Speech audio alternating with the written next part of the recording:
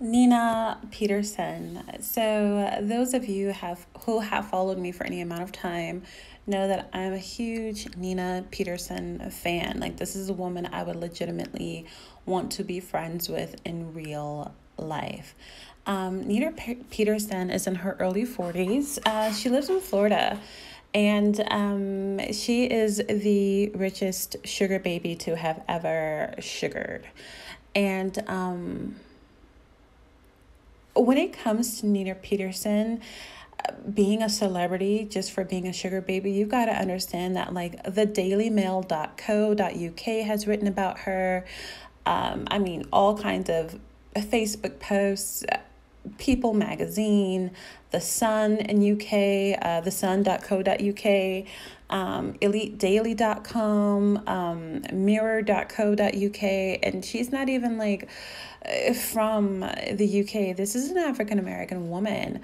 Nina makes music. She's a mother. It's so funny. People speak of her as if she's only a mother of two, but as far as I know, she's got a couple of grown black kids. So her first children, African American, and her second set of children are biracial. And this becomes a conversation for divesting because, hear me out, Nina Peterson is a dark-skinned woman. That could have been the end of the video. Nina Peterson is a dark-skinned black woman and is the highest paid sugar baby ever. Oh, and I think she was on Botched. She's got super huge breast implants, so there's that. She gives Barbie, she gives very much white man's fantasy. Okay, I'm just gonna go on ahead and say it like that because honestly, that's okay. Honestly, that's okay. So you remember that Pamela Anderson type body back in the 90s? And it's crazy because as thin as she is, Babes has booty, and that booty is all hers. So she still has, black girl at the bottom, but she gives very much, a white American pinup from, early 90s vibes, okay? And honestly, y'all, that's still a look. That's still a look. Like, everyone's getting a BBL now, and I really understand that. So I don't criticize. Like, there's a lot of BBL hatred out here, and ladies, if you've had one, like, more power to you. But at the same time, that upper half is going to attract a different kind of guy than the bottom half. Like, for most of my life, I was athletic, so I was more known for my bottom half. And obviously, the bottom half gets you more ethnic men. But now that I've gotten older, I'm incredibly top heavy. Like, I can't fit a Nina Peterson bra, but like, I'm a good GH something in there. Yeah, never mind. I'm bursting out of a G right now. But like, here's the deal. When you look at Nina Peterson, and she's had like her nose done, she's had a few lip injections, but like you can see in her face that Nina's a normal looking cute black girl. She's a run-of-the-mill cute black chick. And in the black community, that's not enough, right?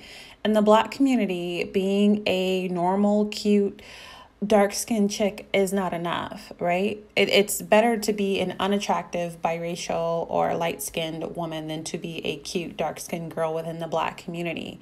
So part of how she became the wealthiest, Rolls Royce, just the way this woman lives, the homes that she owns. And it's crazy because like people will look at her and see bimbo, but good God, is this woman business savvy?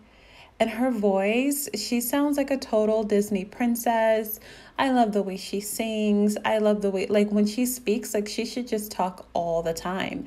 And it's funny because she's a woman of very few words. I remember when I did less content, my voice was a lot like higher and less like that little undertone thing. So maybe I'll take a page out of her book and just stop talking so much. But you have to ask yourself, this woman who would not have made a splash in the African American community has splashed all over the UK to the point where they can't stop writing about her. And this is not a woman known for her acting. She likes to sing. It's a hobby for her to sing, but it's not like she's not a singer. She's literally a beautiful Black woman who found her audience, ladies. That's all she did. She found her audience and she let go of, like I said, her older kids are Black. Her older kids are Black, and she wasn't, making it then. Right. So she fought the good fight. The reason I like her as a symbol of divestment is because she fought the good fight. Okay. She did Black love before she did anything else. And she's got these little beautiful girls. The last time I checked, I think the older biracial girl now identifies as a boy. And the little one is always dressed like a mermaid, and they're just totally adorable. The entire family, and hear me out when I say this because I am very much neurodivergent and proud. They all give me neurodivergent.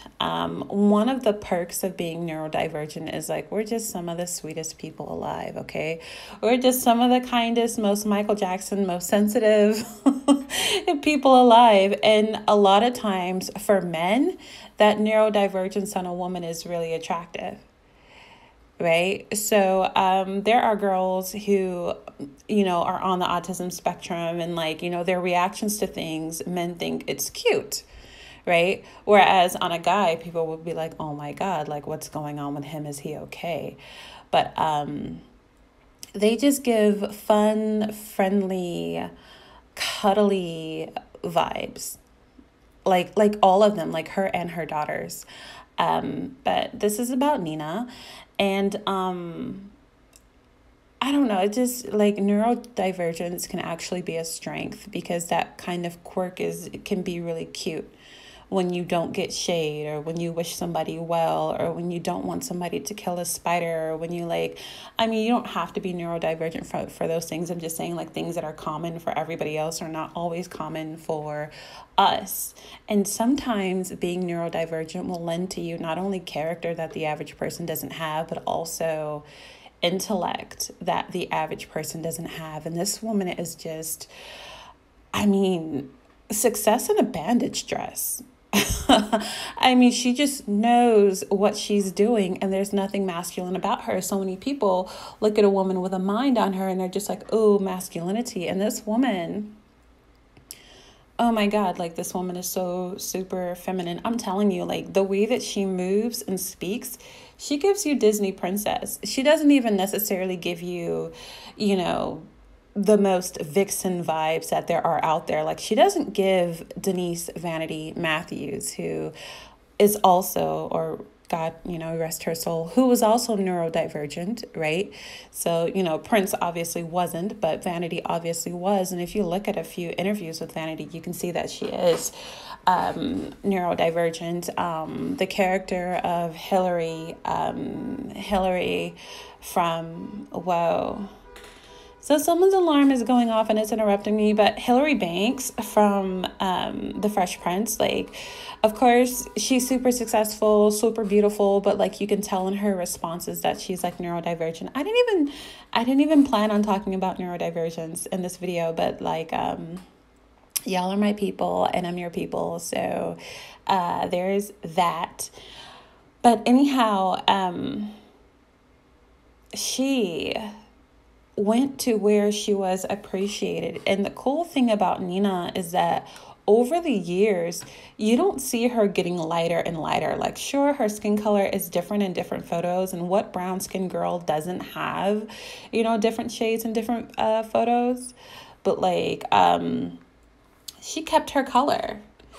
And her color is part of her marketability. I mean, when it comes to her being in her 40s and being the silky smooth woman, that's melanin UV protection rays on her body. Like, she just looks like a doll. Being a doll is her aesthetic. If it's not your aesthetic, you can definitely find her aesthetic a little bit jarring.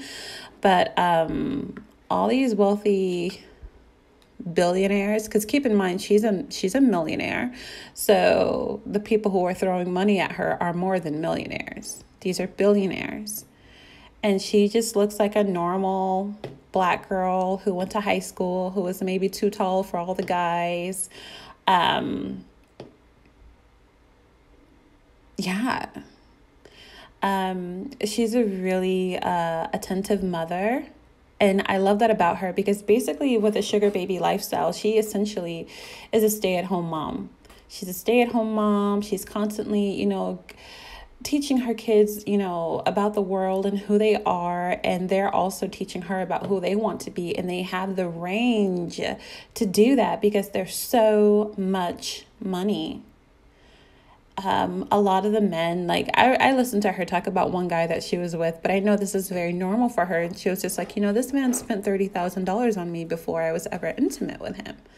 Right. And the thing is, some women, we like intimacy. Like, there are some women who, are prudish, some women who don't like to be touched, but there are some women who are just, they're cuddly, snuggly companions, and that's a thing for them. And that's a thing for her, and it works for her. But I just wanted to mention her because no white, no non-black, no nothing. There isn't a sugar baby who has done with their lives, who has made with who they are what Nina Peterson has. She's literally the pinnacle. And you don't have to be 12. You don't have to be, some little kid. So many people, they think sugar baby, they think nothing older than a college student. But in reality, to me, the women who are the most primed and perfect for being sugar babies are single mothers. I really do think that single mothers can benefit from being sugar babies, just because, it's a type of relationship where you don't have to see the guy all the time. He's not around you all the time. You don't have to cater to him all the time. Maybe you see him, a weekend out of every month, or a few weekends out of every month. Maybe you spend a week together, traveling or something, but like, you still get to give the vast majority of your time to your children. Both of her kids, like the young girls, right? Because her African-American son is grown, right? He's grown. He's made his own decisions. But her two little biracial girls, their college is completely paid for, and their college was paid for like 5 or 6 years ago. And that's only to my knowledge. So these little girls, I mean, I think, how old are her kids? I think her kids might be in their teens now. But like, these girls can go to any school that they want to go to, and they're not going to be in the student loan debt that the average African-American woman is, because she doesn't have a daddy, right?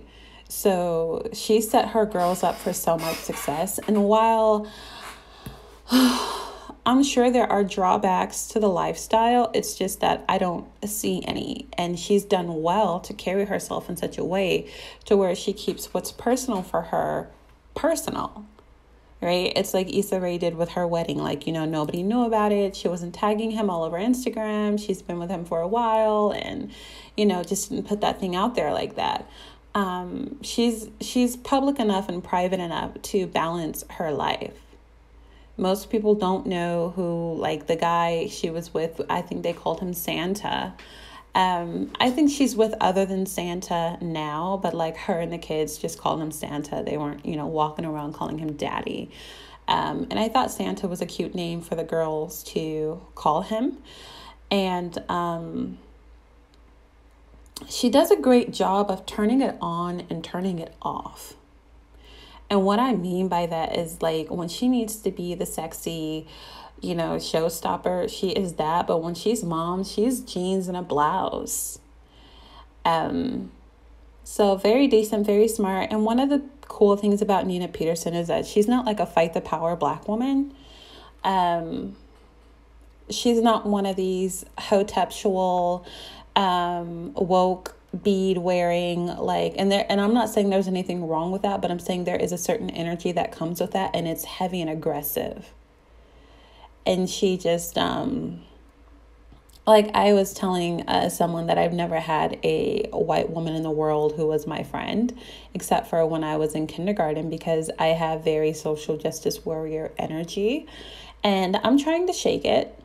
But it's very natural for me to care so much. Like my personality is like the song Man in the Mirror by Michael Jackson. So it's really hard for me to turn a blind eye to certain things. But like I've never had a close white woman friend. And I think it's because I'm intimidating when it gets to those kind of subjects. I can be very intimidating when you get to those subjects because I don't shy away. I don't hold back. But what's beautiful about her not having my energy in that area is that like she's just an international friend. Like she vibes with everybody. Like her friends are and my friends are of all nations, but my friends were also woke of all nations, right? So, I woke Pakistani friend, woke half Pakistani, half Filipino friend, woke half Korean and white friend, woke half, whatever, right? Lots of mixed women in my life. I don't know why. But you can be as woke or unwoke or whatever. Like you'll never hear her crying about a race issue. This and that happened. I mean, you would have to directly ask her for it to come up. She doesn't make excuses for herself. And her voice is so charming. Like she doesn't need the rest. Her voice is charming. The way she loves on her kids is super charming. And when you see her with these little doll children, like you just want to support them because it's like they look so sweet. And I think that's part of the neurodiverge look. They look so sweet. You just want to help them. There's something very like even the one who has decided to identify as a boy, like they're very feminine because they don't have the heaviness. They don't carry the heaviness that African American women normally carry when it comes to community. And you think of, the divesting of, Black men, which has been done since, Loving versus Virginia. And a lot of people are like, oh, yeah, that black woman, that black woman, that black woman. I'm just like, that was a full-blood Rappahannock woman.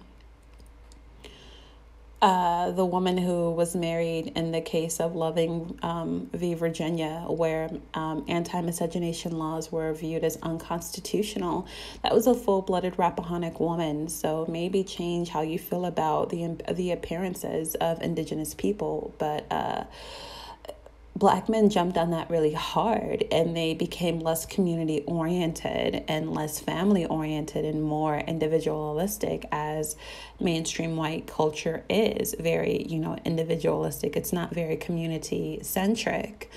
And they've benefited a lot from that. And African American women, for the most part, dysfunctional or not, they have remained very community oriented and very family and child conscious. And so what I see with Nina is her shaking off those weights, and the reward was literally millions. The reward was literally a house in Florida, a house in the this and that, a Spanish villa in the blah, blah, blah. Like it just worked out so well for her. And she's nothing but a happy Black woman. That's all she is. I mean, she's the single mom caricature that they give to you, on certain areas of YouTube where they act like you're the worst thing that ever happened to life. They act like you're the worst thing that ever happened to humanity is you as a single mother. Well, I mean, fancy yourself a pair of Nina Peterson shoes. I keep calling her Nina.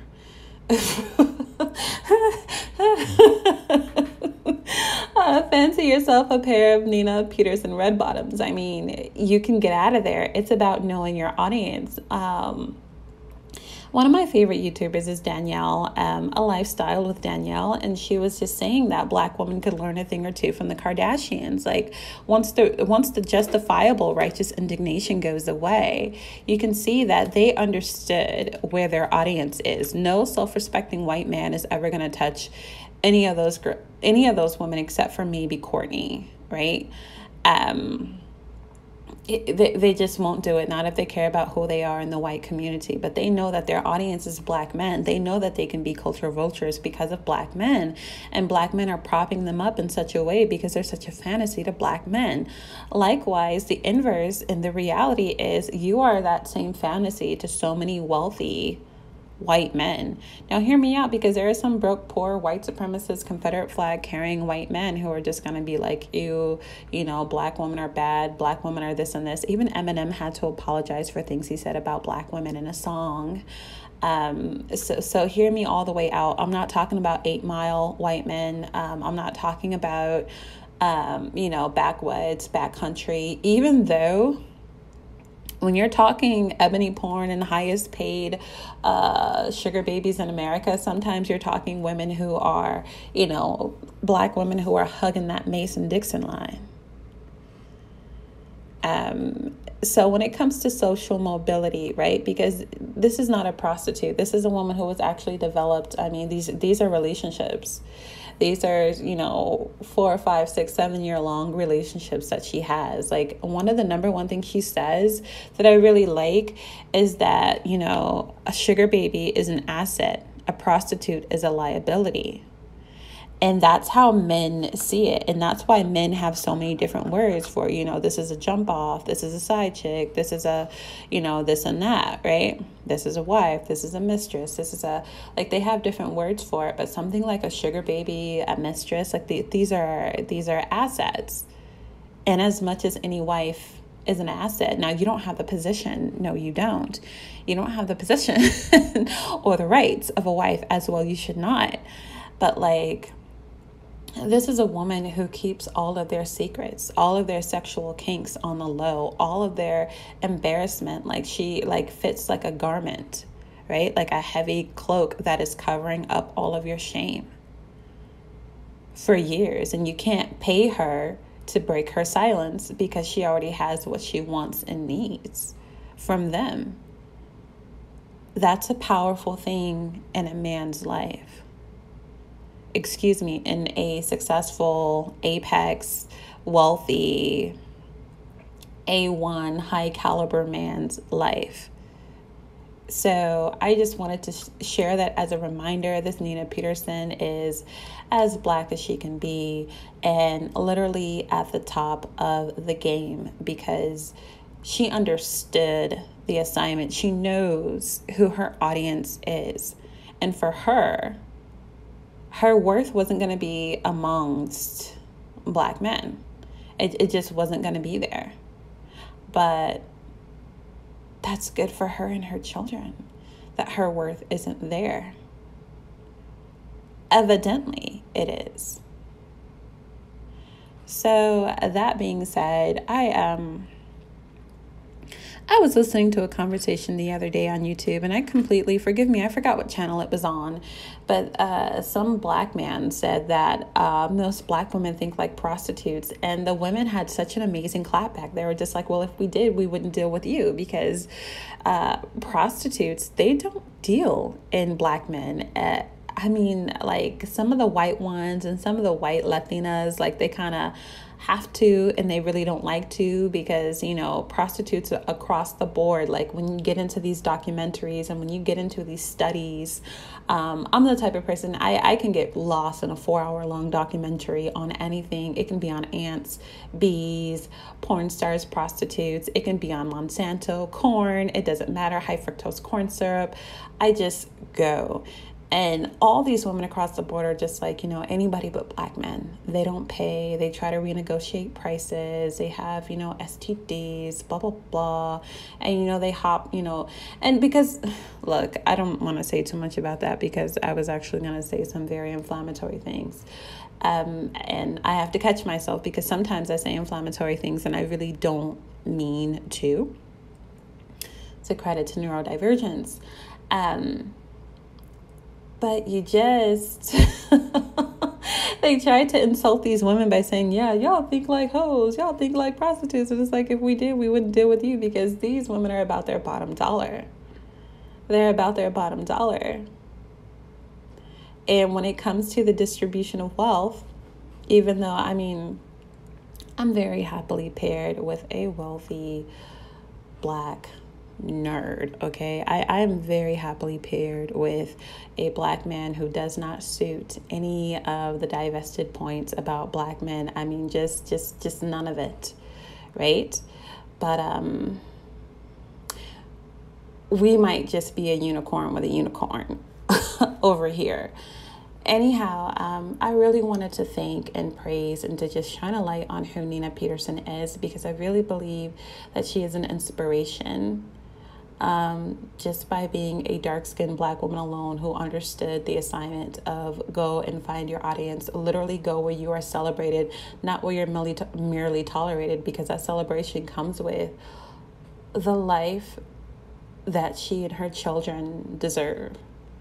And again, you can see that change of, having that all Black child to having, changed her preference of men. And you can see the result in the way that her children came out, right? I'm all for women being with Black men, white men, purple men, all men. But definitely what I'm for even more is women knowing where their stock is the highest. And for the dark-skinned Black woman, your stock just is not the highest with Black men. It's not. And as much as there are certain things that are problematic to me with non-Black men, but definitely when it comes to men of all, because people keep saying that, divested women worship white men, and there are so many trash bag white men out there, Dusty's come in all colors.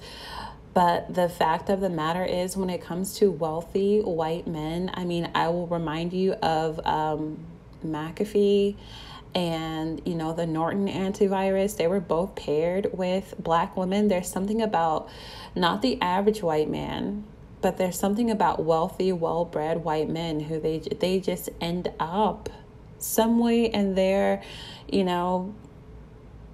and their psychological development, they have these preferences for these dark-skinned, unambiguous Black women, and that's good for you. That's good for you. Maybe white Mike from down the street isn't good for you, but some of these, you might need to save up for a pink pill trip to Italy. You might need to save up for a pink pill trip to France or Spain, because it's just different. It really is. And even for me, as a little brown skin in the middle, I'm not going to hit these men as hard as, Crystal and Karasin will hit them, right? Because her skin is darker and silkier and whatever than mine. And I love that I'm able to say that about a woman who is 48. Understand, your assets. And there's so much beauty in your skin. And people who aren't being punked by society get to value that skin. That's their perk of being dominant, is that they don't have to look at the Black skin and imagine that it's going to take some kind of power away from them and their children. Look at Eve and her husband. They don't have to look at the skin on a Black woman and worry about how that's going to affect their kids, because they're already the most powerful men in the world. So they're free to have organic preferences, as opposed to preferences that are influenced by a society that, sunned them, getting sunned by society. So you're like, oh man, I have to get my kids closer to this skin color in order for them to have more social mobility. Well, yeah, some of that is true and valid. But when you're with the men who are on top of the food chain, you can be blue. And there's so much power in that, because the truth is, a lot of dark-skinned Black women who are unambiguous, they are beautiful. They are beautiful. They just have to go somewhere else and be beautiful, because we don't value their type within our culture. It's very sad, but it's very true. And it's all right, well, now that you're done crying, what are you going to do about it? And the answer is, go where you're celebrated. You don't have to be a sugar baby. I'm not a sugar baby. It's not required. You can go and just you can go be Eve, go get married. That's fine. But your audience, like Black woman, I'm telling you, your audience is like, I mean, if God ain't looking out for you in the form of reparations, I mean, I don't know what that is. Nina Peterson and her kids, they have their reparations. They have their 40 acres and a mule. They have everything they need, and they are socially mobile. And that's probably why she doesn't have a race monkey on her back. So this is with love and celebration to Nina Peterson. She is incredibly feminine, incredibly kind. She's a good friend. She's a good mother. She's just, I don't have those, chalk it up to being neurodivergent. I don't have those hangups about sugar babies because I understand what it is, and I understand the difference of a working girl on the street, getting $40 and 10 guys in a night versus, a woman who wants a mutually beneficial relationship and there's no romance without finance, and she means it. Like I get it. So anyhow, love and success to all of you. This is a half-hour video, and it shouldn't be, so I'm Uppity Unicorn, and I'm out of here.